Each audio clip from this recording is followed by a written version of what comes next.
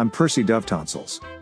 On this date in 1782, Britain officially recognized the United States and won $10,000 on the old What's My Line show.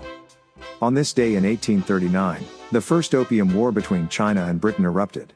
That's where the phrase was coined, "Don't shoot until you see the reds of their eyes." In 1868, Republican Ulysses S. Grant won the presidential election over Democrat Horatio C. Moore.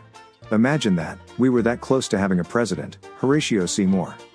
In 1896, Idaho became the first state to grant women the right to vote. Tapping into their forward thinking, they enabled women across the state to share the blame for who got elected. On this date in 1900, the very first auto show was held at Madison Square Garden in New York City. Several guys named Otto left embarrassed, as they misunderstood. The biggest problem in previous years was simply no autos to show. On this date in 1908, Republican William Taft was elected, the 27th United States President after defeating William Jennings Bryan. Yep, all three of them. On this date in 1917, first-class postage went up to 3 cents. Boy, think if you had repurchased some forever stamps then. These days that doesn't even cover the tip. In 1952, Charles Birdseye introduced frozen peas. Later that year, he received the Frozen Peas Prize. For the record, they had nothing to do with the musical, Frozen. They were just peas. Finally, a vegetable that could double as an ice pack. By giving each of the peas men's names, he could sing, "Freeze a jolly good fellow." The fact that no one had ever thought of just sticking peas in a freezer before then is simply amazing. Hard to believe it took that long to develop frozen food, especially in places like Russia.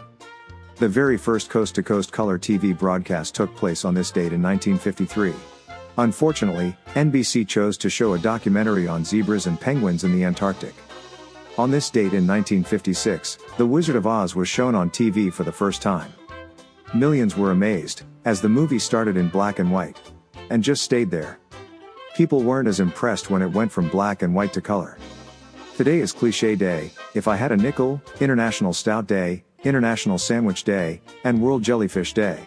That stings. Colin Kaepernick turns 35 today. I was going to say, takes a knee on the 35-year line, but I don't want to tick anyone off. Kathy Kinney, who played Mimi on the old Drew Carey show, turned 68 today. She was Mimi. Where every day was Halloween. The movie monster Godzilla turned 68 today. He never blows out his candles. I mean, why bother? As you expect, he doesn't blow out his candles. He lights them. He's now eligible to breathe fire on Social Security. He's the one creature over 60 not bothered with AARP junk mail. His birthdays are always tricky. 3 cities went up in flames the last time he tried to blow out the candles on his cake. As a special treat, he plans to go downtown and terrorize the local AARP office. Singer Adam Ant is also 68 today. Wow, Adam Ant and Godzilla are the same age. Did they go to the same schools?